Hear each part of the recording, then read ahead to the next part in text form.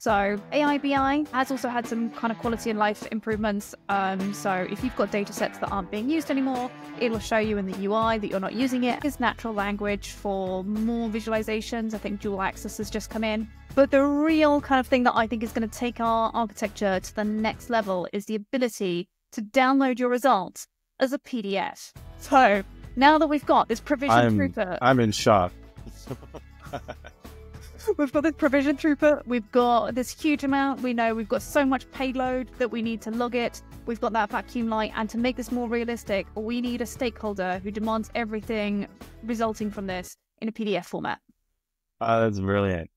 It all starts with PDFs and also ends with PDFs. So I guess technically, AI/BI would apply to the actual tables. So you would have to make a dashboard out of it first. Now that dashboard could be unoriginal, it could be a table. So you could have, so maybe about like the evals, you could have it on that.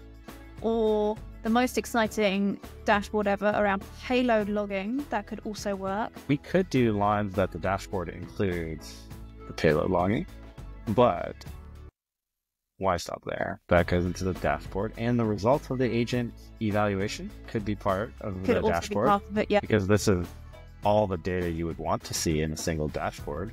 Yes, it is the everything dashboard. Alrighty.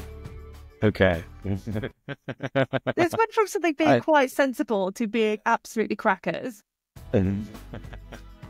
Okay, then. So we have our dashboard. Just imagine all this stuff in a PDF.